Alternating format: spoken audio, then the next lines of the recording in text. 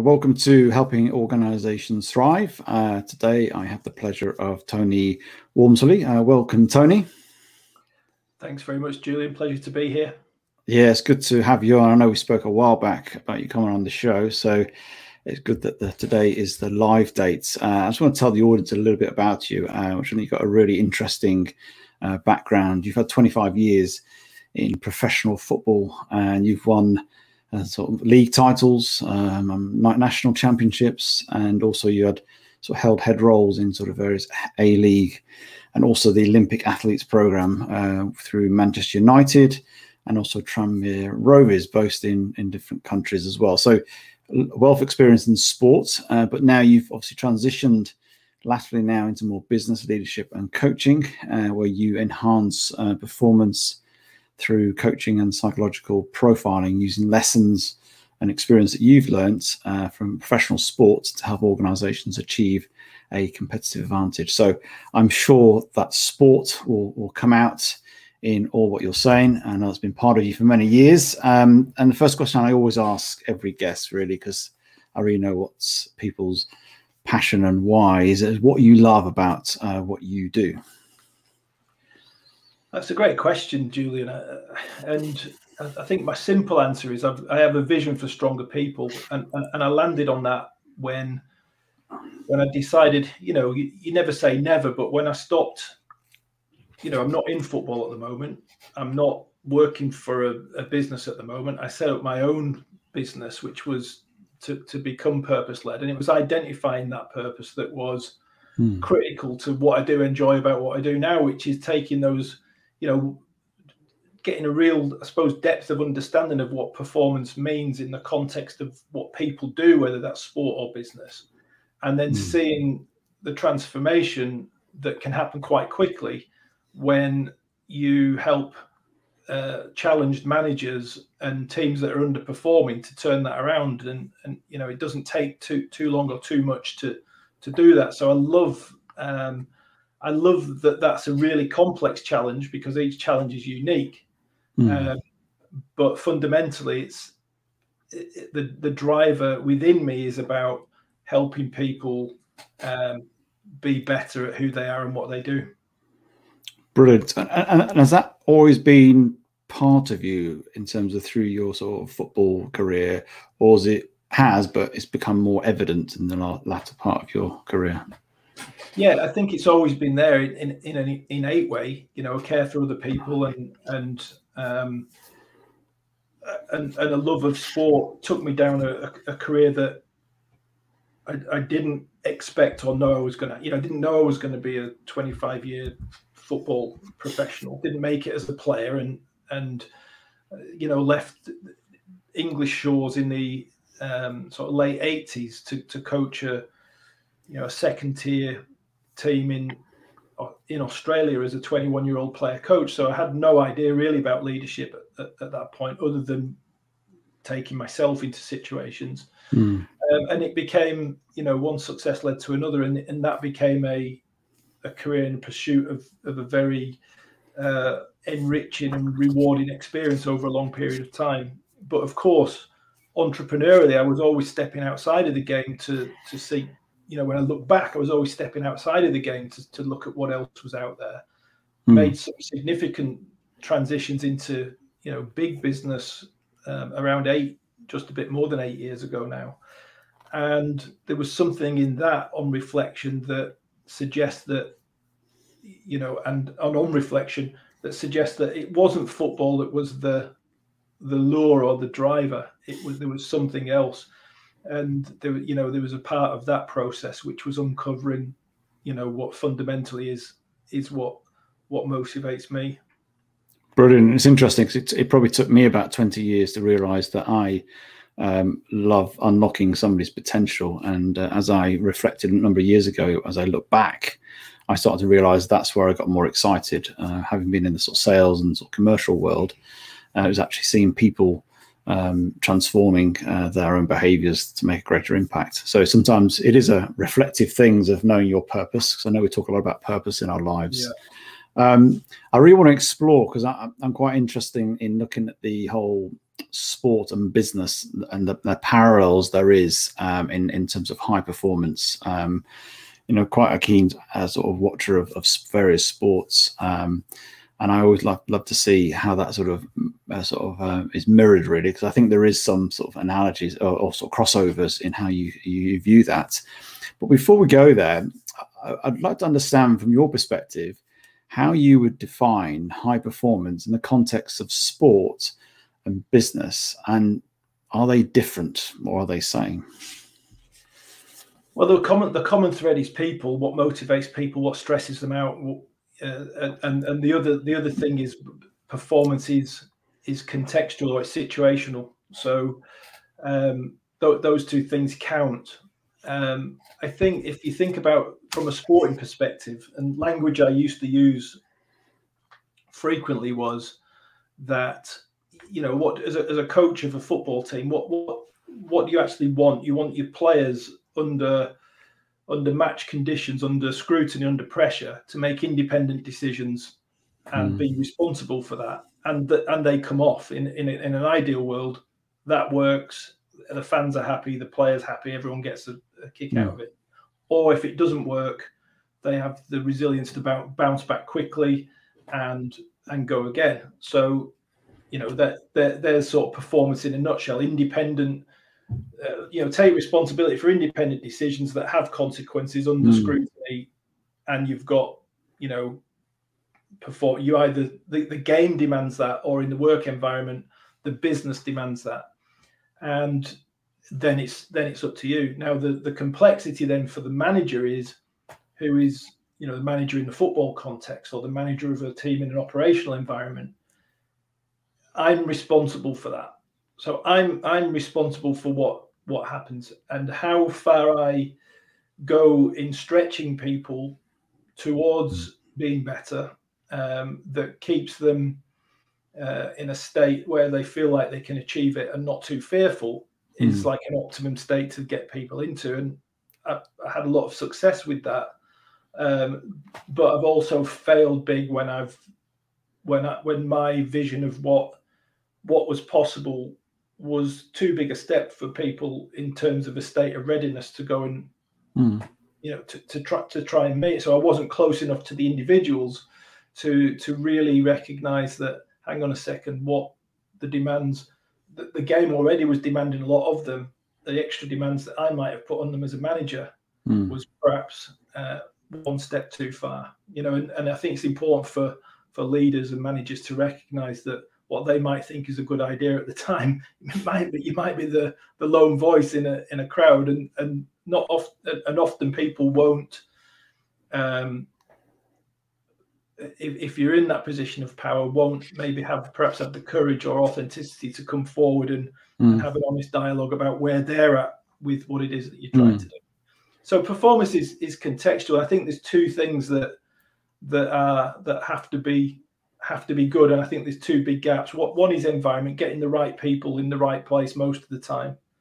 And failure to do that means disengagement. It means loss of energy. It means stress. You know, if people are spending too long outside of their own natural state in situations that motivate them, the absolute opposite of that is stress. There's accumulation of stress, and it often accumulates unseen.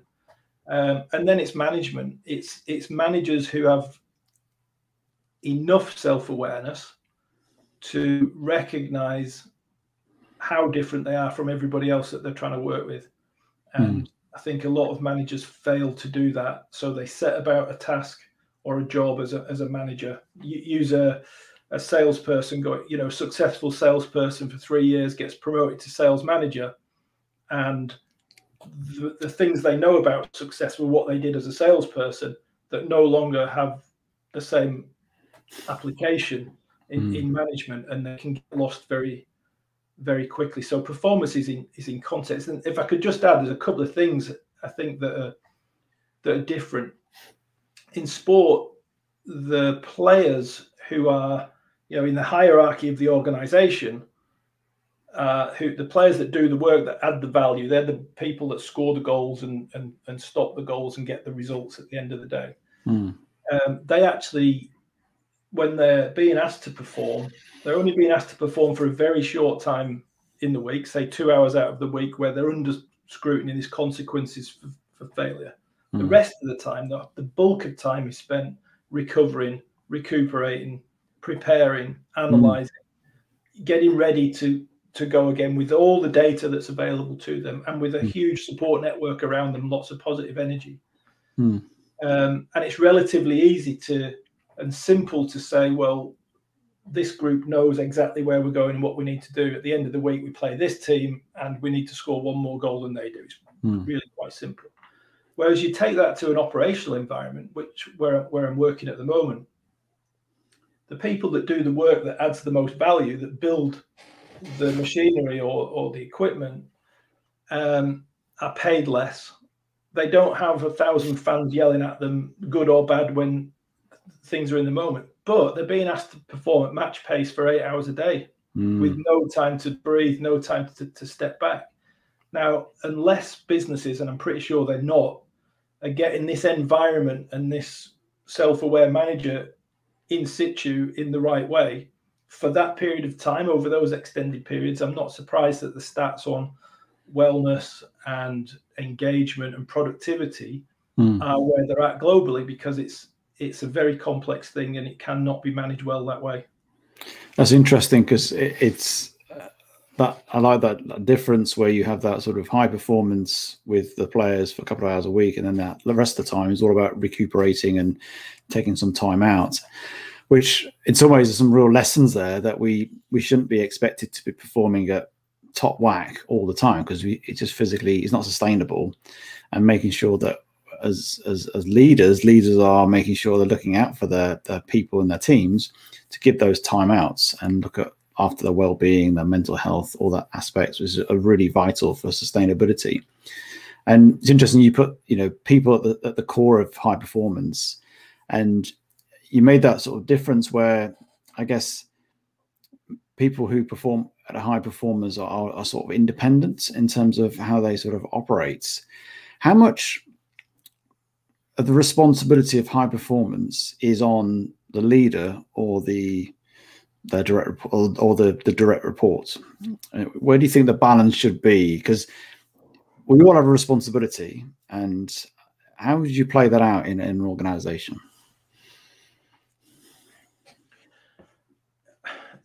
It's very important to understand who we're talking about. So who are the subjects in this sort of hypothetical exercise? So who's the manager, and what are the natural strengths and weaknesses? If we've got the presupposition that there's no one type of person makes a great manager, which I truly believe, they're just going to manage in different ways, then from an organizational perspective, understanding the demands of the job, the types of people that will do well in those jobs, and having a manager then who understands where they're coming from and how to get the people out in that context is absolutely critical.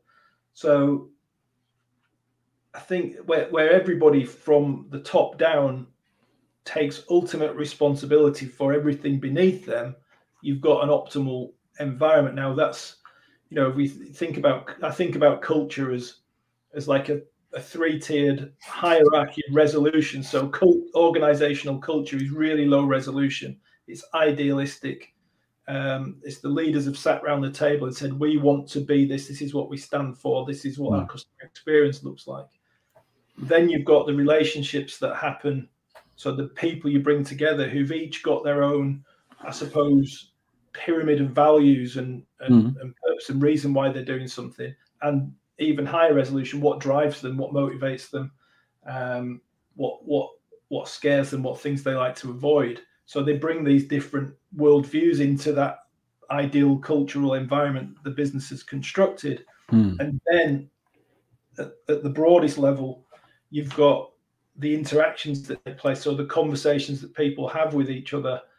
And I believe the culture is as good as the way that what people say is interpreted. So how it's intended is understood. If that's matched up really well. So if we learn how to have dialogue with positive intention that is understood. So here's my frame of reference. This is what I mean. When I say this, this is what I mean. And you understand that that's what I mean. And you're not making your own assumptions about it meant something else. Or you took offense or you got defensive. Yeah. The idealistic culture is fantastic. What happens in the conversations is where bit by bit the friction grows, things get misinterpreted, misunderstood. And there's a ton of work to do in that. The piece in the middle, to answer your question, is I think the responsibility sits with the individual and the direct reports. So so if I'm a football coach, I'm responsible for the performance of the team. They are responsible for the performance of their role, or if they're part of a team unit, if it's the defense, or when we're without the ball, we're all part of the defense. So we have responsibilities that count. And they're accountable for doing, even if you're the centre forward, you're accountable for doing some defensive work of some description. So I think it filters down like that. And then the hierarchy of the organisation, the club chairman or the leader of operations or supply chain, they have nowhere to hide. They must be respond, and that's why the CEOs get paid the big bucks, because ultimately the buck stops with them. But there has to be a sharing of that responsibility as it goes down, and it needs to be clearly understood. Yeah, no, and I agree. And it's that, whether it's CEO or a leader, it creates the environment, the sense of the vision, doesn't it, in terms of inspiring people, providing the support and all the resources. Each player or each employee plays their own role and responsibility, and they've got to sort of step up to that and can't put blaming, obviously, it's my boss is this, but actually you got to take some action as well and be part of that equation.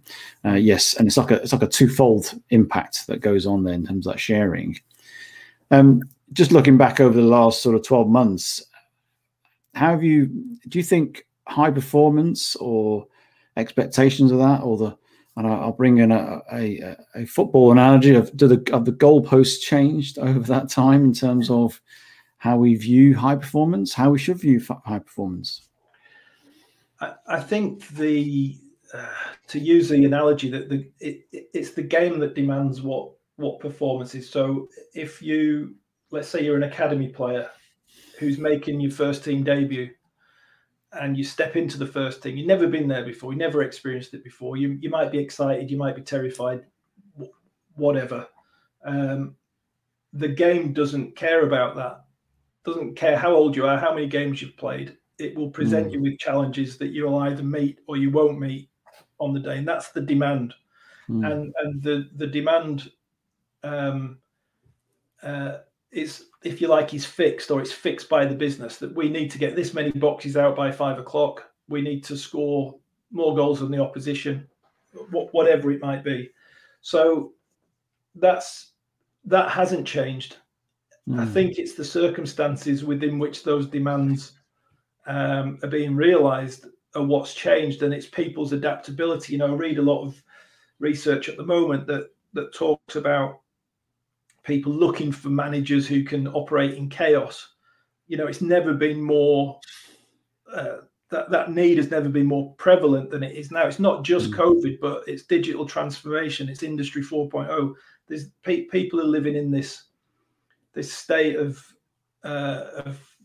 much quicker change, and AI and machine learning and all these things that are coming in that change the way people work. That to be successful in that environment requires adaptability and resilience and all those things, and it puts added pressure on people.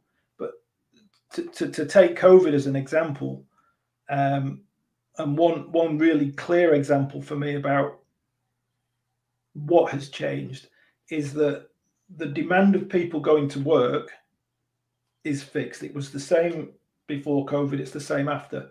It may be different because the business has downsized and they've had to let people go. And now people have taken on more roles or different roles or wearing two hats. So that's become immediately more challenging, especially if they've just put people into positions without due care and attention. But there's another piece to it, which is even before they get to work, even at home the night before or on the Sunday before they go to work, they're arriving from a position of uncertainty that was never there before. You know, they might have had their own individual, you know, imposter syndrome or doubts about whether they're good enough for this job or that job or whatever. It's just human nature kicking in. But now they're faced with, well, what happens next month when the business goes through another round of cuts? Is my job on the line? And that plays a part in the demand of the business hasn't changed. We still need to get this stuff out the door. But we're doing it with a skeleton crew, with a new manager, and under the weight of uncertainty. And in uncertainty, you know, what with all these gaps that are present, what tends to happen is people just work harder because they don't have a solution, or as we've explained already, they don't give themselves time to find a way to work through this better. So they just throw more at it.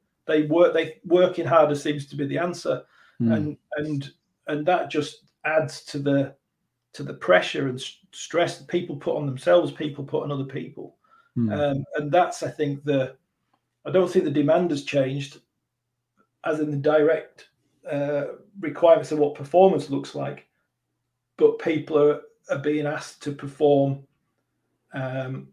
with a very different set of circumstances. So going forward, I mean, in the UK, we're starting to, I guess, come out of it. I say that sort of cautiously because it's been a long haul already. As we start to come out and become more post-COVID sort of way of working, what would be your, I guess, advice to leaders at this point to ensure that we continue to meet the expectations of the demands of the game, or in that sort of context? What would be your thoughts on that for the next sort of 6 to 12 months? It's a toughie. I mean, obviously it's a broad scope response, but I think in general there's a real need for people. So the people that I work with leaders and managers, and I work with their teams, and a lot of the feedback is around understanding. I need to be better understood. I need to be appreciated more. I need to be recognized for the strengths that I bring to this team or this unit or this department. And when the job or the demands of the job or the work itself or the game, the player stepping up or the team that's on a run of bad results, the demands of the game haven't changed, but the perspective and the feeling and the emotion around it's volatile and uncertain. Am I going to be in the team? Am I going to have my job? It's all the same sort of stuff. And when you're dealing with that, I think if you can separate the person from the task or the person from the role, which is really important, then the best thing that leaders and managers can do right now is care about the person and value the person, respect the person, understand the person. Because what I'm finding is that really we're not close enough to our people to know what it is that they're actually going through. Anecdotally, because we're all going through it. But some people are more resilient than others. Some people are cracking on with it and not face too much. Whatever happens. But there's lots that aren't. And if you're treating this with your own hat on, and that's the only way you operate, then I think you're failing your people at the moment, and you're not giving yourself or themselves the best chance to be successful and to feel better about themselves in the context of what's going on. Yeah, and I think that's really good advice, because I think, you know, some people, as you say, are more resilient than others and are dealing with it in different ways. Some people won't show you how they're dealing with it, and perhaps they're not dealing with it. Unfortunately, some people just don't share.